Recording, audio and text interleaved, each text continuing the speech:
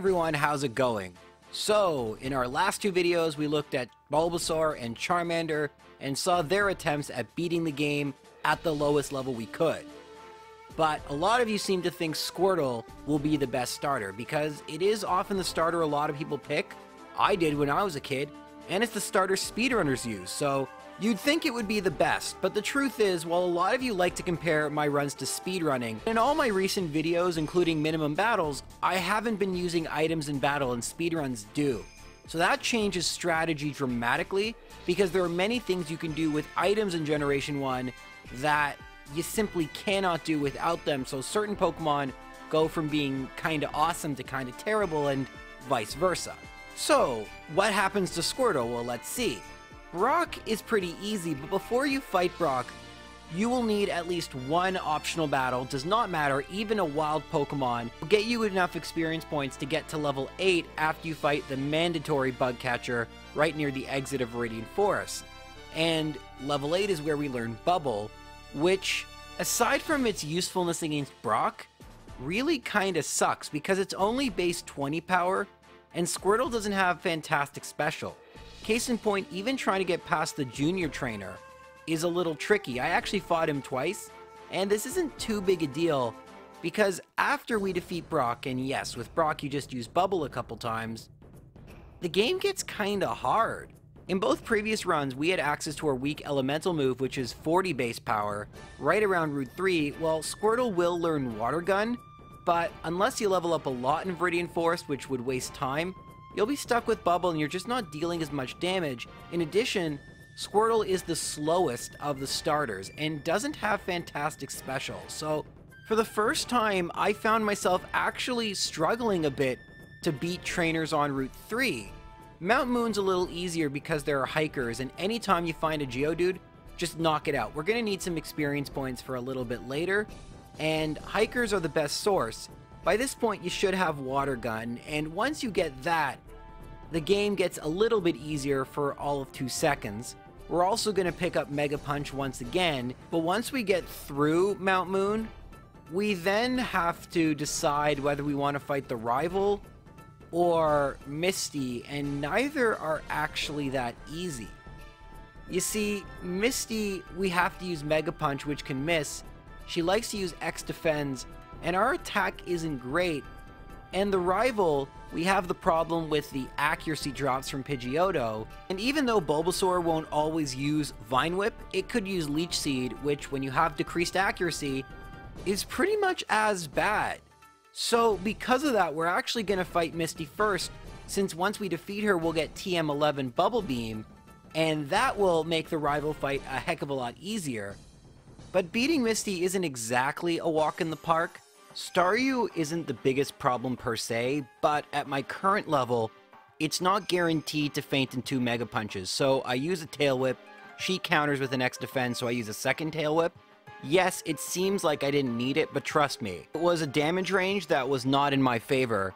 With Starmie, a similar strategy applies, except you want 2 Tail Whips ideally. Unfortunately, she used an X Defend, which isn't great, but she does miss with one of her tackles, and I get a critical hit. You don't actually need luck like that to beat her. I'd beaten her another time where I even misclicked. This is just the battle I continued the run with. Sometimes when you forget to save, you'll have to do a tricky battle again, and Misty is tricky. A good example of why leveling up more than you'd think makes a difference later in the game. Had I been smarter with leveling up on Route 3 in Mount Moon, I could have been at level 21, and possibly I wouldn't even need the Tail Whip to 2-shot the Staryu. That would save a tackle from the Staryu and give me more HP to deal with the Starmie. And this is a really good example of why it's important to show first runs against first runs, because during second runs you start thinking about stuff like this. And one other thing I really want to stress is that I don't use a cheating device to get perfect stats on my Squirtle, or any of my Pokemon. So the stats are still random. Yes, I reset until I get stats I'm happy with, but if you know how DVs or determinate values work, you can't always tell at lower levels exactly what they are. You kind of get a range. So I know that the stats are okay, but I don't know exactly how good.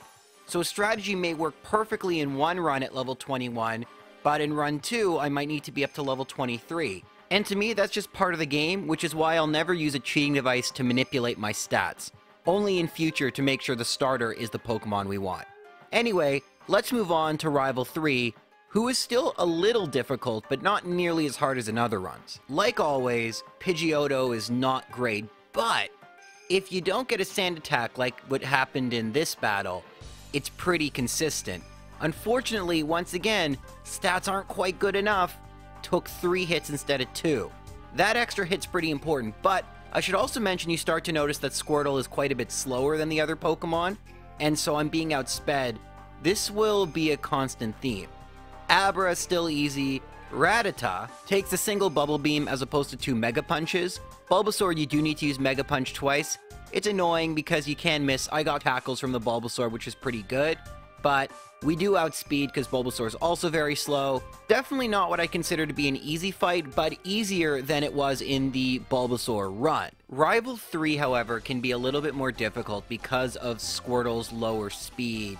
Since both the Raticate and the Kadabra can outspeed you, and if they both attack you, that can be the end of the fight. Ideally, what you do is a Bubble Beam against the Pidgeotto and against the Raticate. I should have leveled up a little bit more. I really do try to avoid leveling up past all my problems, but this fight would be way more consistent 1 or 2 levels higher. I do get a critical hit against the Pidgeotto as well, as you may have noticed. That's kind of lucky. The Kadabra uses Teleport as opposed to Confusion, and I also get Dig on Squirtle. And even with Leech Seed, you only need 2 digs to feint the Ivysaur. And that's the SSN. There are plenty of trainers I could have fought and probably should have. And this is where I'm starting to realize Squirtle perhaps is going to be a little bit harder than I was thinking. I was really not planning to take many optional trainers. In fact, I wanted to stick as close to minimum battles as possible.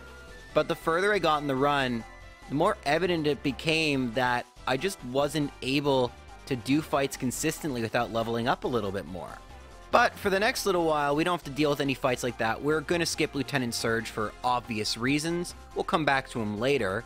And we're just going to head back to Cerulean City, through Rock Tunnel. Lots of easy optional trainers here because of Bubble Beam, but not as easy as with Bulbasaur since the Slowpoke resist our water moves and have good defense. And this is in direct contrast to Bulbasaur, which had Razor Leaf, so you know, not as great, but still pretty good. We can make our way to Celadon City, and once there, the easiest thing to do is to go to the Rocket Hideout, since also the Grass Gym isn't going to be the greatest place to go now, is it? As you could imagine, Giovanni is pretty easy. Getting critical hits just allowed me to do it without taking damage, but if you saw, I did add a new move to my arsenal, Ice Beam. You get that from the top of the Celadon Pokemart, by trading a freshwater to one of the NPCs there. This will help us out with rival fight number 4, since we've got a bunch of Pokemon weak to ice moves. So a single Ice Beam will feint the Pidgeotto, but Gyarados can be a little scary if it decides to use 2 Dragon Rages. Dragon Rage deals exactly 40 damage, and 2 of them would be enough to knock me out once I get hit by a Quick Attack. Thankfully I got a critical hit, and that's a little lucky, but the AI isn't good AI, so it wouldn't necessarily use Dragon Rage every single time. It might use Leer or something. Everything else is a one-hit KO, and looking in retrospect again, for a future run, probably best to actually go to Lieutenant Surge or Erica. Definitely fast enough that it shouldn't be too much of a problem, or even if I get hit by a Thunderbolt, I should survive against Lieutenant Surge. That would give me enough experience points to make Gyarados a 2-hit KO versus what should have been a 3-hit KO. So live and learn there, but the rest of Pokemon Tower is pretty easy, and at this point, probably best to go and fight the gyms that we've skipped. I decided to use Dig against Pikachu and Voltorb. Probably wasn't necessary, but better safe than sorry. Raichu did outspeed me. However, you can see how little damage it did with Thunder Shock. Thunderbolt, even if it did double as much damage. In fact, it would need to be probably a critical hit with Thunderbolt for it to knock me out in one hit, so I probably didn't need to wait this long to face him, but the abysmal speed of Squirtle is really coming into play here. Wouldn't be as big a problem against Erica, but I actually legitimately forgot about her, so I just headed to Fuchsia City like I'd normally do. Here though, there's something very important you should do first. I usually don't even mention this. but go get Surf. Usually I get Surf after because it doesn't matter, but since we're using a water Pokemon, we want Surf as soon as possible. Wouldn't have helped us with Erica, but for the remaining gym leaders in the game, having arguably the best water move, I mean, I know it's not as powerful as Hydro Pump, but it does have 100% accuracy, so more consistent, which is what we like, and it makes Koga's gym a bit better. At this point, I'm starting to recognize that Squirtle was going to need to level up because being outsped, especially against Koga, can be really bad. And so I fought all the trainers in his gym. I even went to the fighting dojo and fought them because I wasn't able to beat Koga. And so I've leveled up quite a bit. When I finally do fight Koga, even at my super high level, I'm still not able to one-shot Coughing with Dig. And in this battle, it hit me with a smoke screen, then a smog and poisoned me, so I just reset. So you can see how being attacked by Koga's Pokemon is not something we really want to have happen. In Battle 2, I alternate between Dig and Surf until I get hit by a Sludge by the Muck and get poisoned, which is kind of unlucky. At that point, I just use Surf because I can't afford to keep taking the damage from poison since Dig does take 2 turns. I do get lucky in this battle though.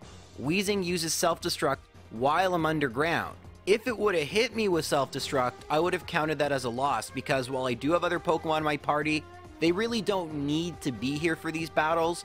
I just don't like going back and forth to the Pokemon Center. And although in competitive and in Pokemon Stadium, the person who uses Self-Destruct loses, in the single player game, you lose when you run out of Pokemon no matter what. So that would have been bad, and I may have not survived if it hit me with anything else anyway. Sure, having the poison status effect was unlucky, and if I didn't, I probably would have won because it does really add up. But these fights are just so much tougher than either of the two. And why is that?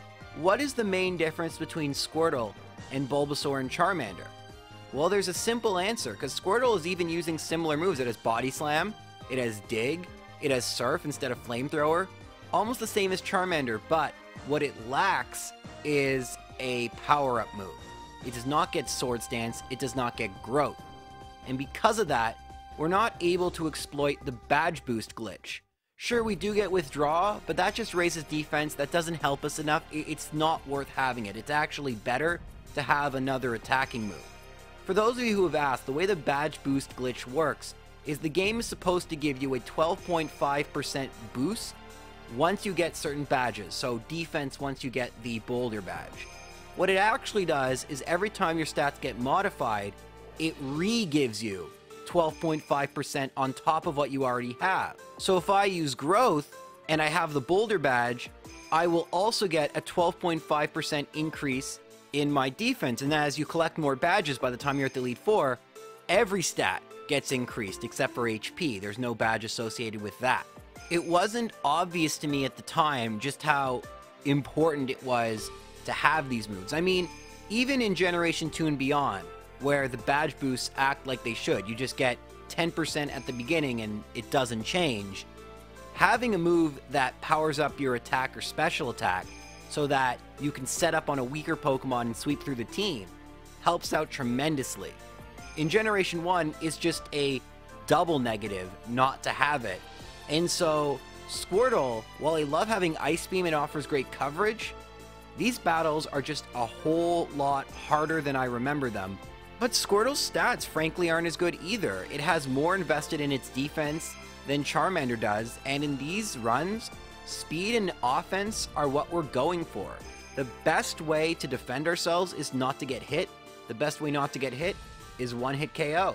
We're just not able to do that, and that's why we have situations like with the Muck, where we get poisoned and it can really impact our chances of success. Speaking of which, I'm still not able, even at my super high level, to get by Rival Fivel, so I'm just going to go to Erica's gym, which I remembered I haven't done. This serves two purposes: gain some experience and gain stat experience. Hopefully that will help because I wasn't taking out the Pidgeot with a single Ice Beam.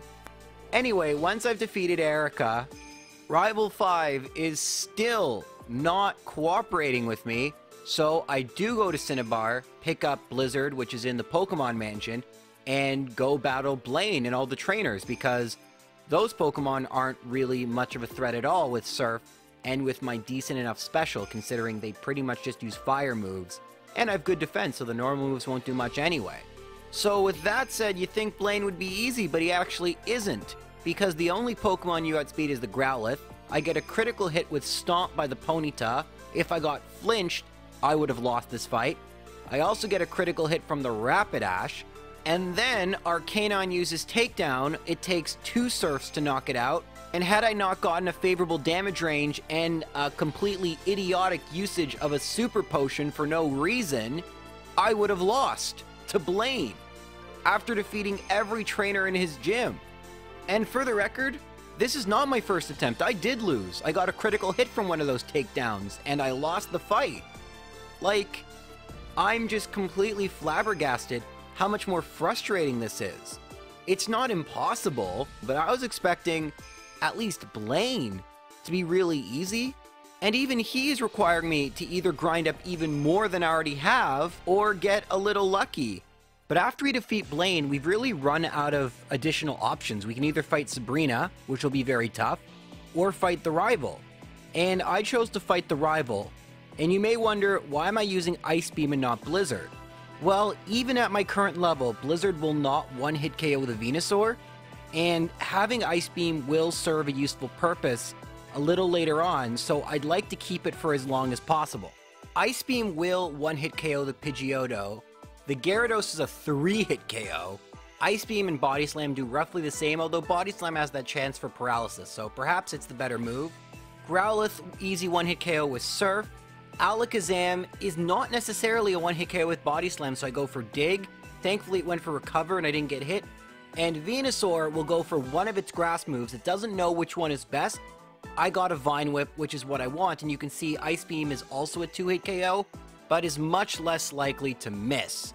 So, once again, we're able to get by a fight, but this was my 3rd attempt, after getting through almost the entire game. But thankfully, we finally have a run of easy battles. Giovanni is a complete joke. Like always, he actually has not been difficult in any of these runs so far. I know that will change, but so far he's been very easy. Sabrina at my current level isn't too bad. But really that's only because her AI is pretty awful. Kadabra will outspeed you, one Body Slam will feint it. Mr. Mime, you would need to use Dig. This was my first attempt, so I just used 2 Body Slams. Venomoth went for Stun Spore. Thankfully, I was able to get it with a couple Surfs. The Alakazam, you just don't want Psybeam. Ideally, the reason I use Body Slam is it's going to be a 2-hit KO regardless, and Body Slam has that 30% chance of paralysis, meaning I get to attack again. So that would be great. I get Psywave. It does quite a bit of damage, but nonetheless, for the first time in a long time, we have a gym leader that I'm able to beat on my first attempt. And that will continue once we go to Giovanni. So something you may not know is that Giovanni's gym only opens after you defeat the 7 other gyms. So I can't just go to him first, even though his gym is a whole lot easier being the ground type gym. Trust me, I would have loved to have done that. Unfortunately, that's not a real option. Giovanni is super easy. I was able to one-hit KO everything with Surf, albeit I did get hit with the Growl by the Doug Trio, and that sped me up a little bit and gave me a little bit more special. I'm not sure if that impacted or not, but it was a pretty easy victory regardless, and this is one of the last times I'm actually going to get to say that, so we should savor it. Anyway, Rival 6 is like Rival 5, except a lot harder since our level has barely changed, and his team has gotten just a little bit better. Okay, maybe a lot better. So much so that at level 55, a lower level than Charmander was at, I wasn't able to even get by the Alakazam. Everything outspeeds, almost nothing is a one-hit KO. The Gyarados can be a 4-hit KO. It's really bad, and the Alakazam now has Psychic. So, rather than searching around for places to level up, I decided to use my rare candies here. It's not super early, it's a little early. I'd like to use them preferably after Victory Row. There's a lot of strong trainers there, but in the interest of time, now is when I used it, and at level 62, the battle isn't too bad, if you get a bit of luck, and this battle was chock full of luck. From getting a Leer, paralyzing a critical hit, and then finally having the Venusaur use Vine Whip instead of Razor Leaf, which would be a one-hit KO, is just not looking very good for me right now. So as I head through Victory Road, I need to level up a bunch and fight the Elite Four quite a few times. Enough that I'm at level 76 when I'm really able to start making a consistent run. So from that, you already can figure out that it's going to be harder than it was for Bulbasaur. But will we be able to beat Charmander? Let's take a look. Lorelie. Her AI is such that Dugong won't probably attack you unless it uses Takedown, but it's very likely to use Rest. 3 Body Slams is enough to take out the Dugong. Now Cloyster has really good defense, so you're going to want to use a couple Surfs and hope you don't get confused by a Supersonic. Now you may notice we've gotten rid of Ice Beam, and this is the reason I didn't want Blizzard, because Mimic actually helps make this fight very consistent. We can mimic Amnesia from the Slowbro to gain +6 in Special and sweep through the rest of Lorelie's team, unless the Slowbro also uses an Amnesia, which happened here, or we get a critical hit, which thankfully doesn't. But with Mimic, we're able to consistently get by Lorelie and move on to Bruno, who once again is the easiest fight of the Elite Four. Use Surf. At this level, everything is a one-hit KO except for the Machamp, and it used Leer, so I've gone through 2 Elite Four battles without actually taking any damage. So I think we've progressed from Game Champ 3011 to Game Master 3011. By the way, I will never do a damageless run. That is just not my thing. And speaking of not my thing, Agatha usually isn't because of her very trolly nature. Prior to her fight, we're going to get rid of Mimic and teach Blizzard. This is needed more for Lance, but does have a very important use in this fight as well.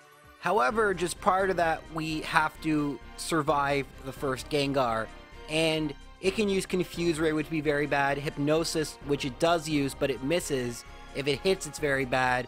You kind of want Nightshade or a Hypnosis miss. I do get the Hypnosis miss. Dig is a one-hit KO. Blizzard is for Golbat, which can also confuse me, so it's good to get rid of that in one turn. You'll outspeed the Haunter and the Arbok. Both are one-hit KOs with Dig. Now all we need is not to get confused. And hit ourselves in Confusion. And get hit with the Nightshade. And because we're going for Dig, that's actually twice the opportunity for us to hit ourselves in Confusion. Thankfully, while we do take damage, we're able to get past Agatha in this run.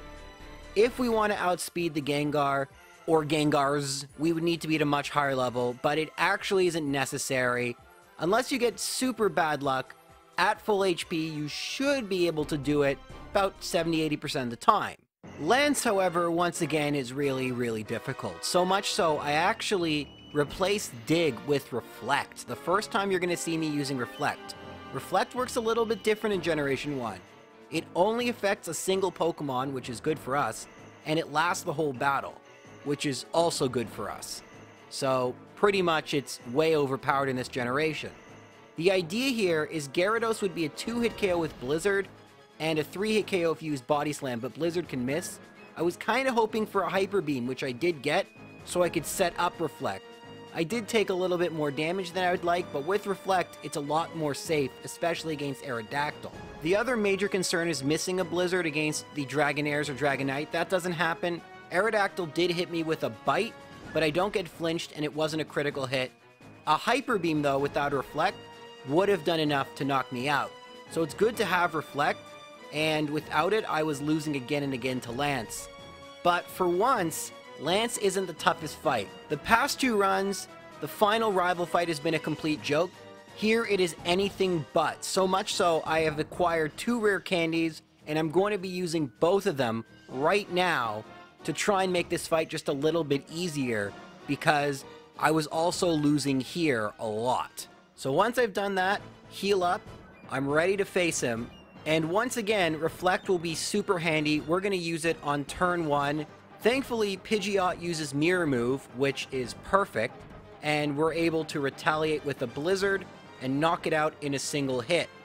Alakazam is very scary since it outspeeds us, and a critical hit Psychic would be close to a one-hit KO. Thankfully, it uses Psybeam twice and doesn't get a critical hit. Unfortunately, though, since we don't have Dig anymore, we'll have to settle for a two-hit KO, and this is a perfect example of how poor speed and not great attack make fights so much more difficult, since Alakazam had two opportunities to either critical hit or confuse us, either of which would have pretty much been a run-ender. Rhydon is a one-hit KO with Surf, then the Gyarados comes out and I miss with Blizzard. Even with its 90% accuracy in Generation 1, I know it can still happen, but it uses Hyper Beam, which is the best case scenario, since I'm able to tank it due to Reflect, and it now has to recharge, giving me two opportunities to try and take this thing out. Unfortunately, I neither get a critical hit, nor beneficial damage rolls, nor a freeze. Another Hyper Beam is used, but I'm able to tank that just barely, and retaliate and knock out the Gyarados. But the hardest Pokemon is upcoming, and I don't have a lot of health. Obviously, I'm not referring to the Arcanine, which I do outspeed, and I'm able to one-shot with Surf. Venusaur has Mega Drain, Solar Beam, and Razor Leaf. I need Solar Beam, and it uses Solar Beam, and because it takes 2 turns and I outspeed, I'm able to win.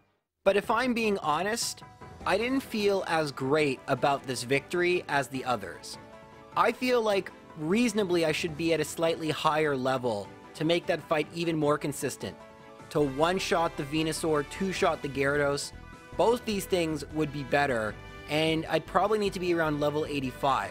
It's also telling that it took even more in-game time than Charmander, in spite of the fact I'm at a lower level. So, as a summary of the 3 starters, if I had to rank them, I feel like it needs to be Bulbasaur on top by quite a margin, honestly, Charmander, and then Squirtle. Yeah, Squirtle eked out a victory at level 80, but with extra time and the luck involved with a lot of these fights, it's the most inconsistent starter. And I think we can learn a lot from how these runs went. Moves that increase your stats are the best in this. Squirtle only got Withdraw, which was kind of useless. We want things like Growth, Amnesia, even Meditate may be helpful. But not having those and trying to do these runs is going to make them a lot tougher, like with Squirtle. There are just too many opportunities for the opponents to retaliate, and a lot of bad luck happens when the opponents have chances to attack you. So I'm pretty surprised in conclusion. I thought it'd be Squirtle, Charmander, Bulbasaur, but that's why we do these, right? There's always new things to be learnt about the game, and hopefully I'll be able to use my knowledge I've gained from these 3 runs to make the next 50 or so go more smoothly. But that is all for this video. Thank you for watching. We are gaining subs like crazy, which is awesome. Trying to hit 200k by the end of this challenge. It's gonna be tough, but I say we do it. Take care, guys. Bye.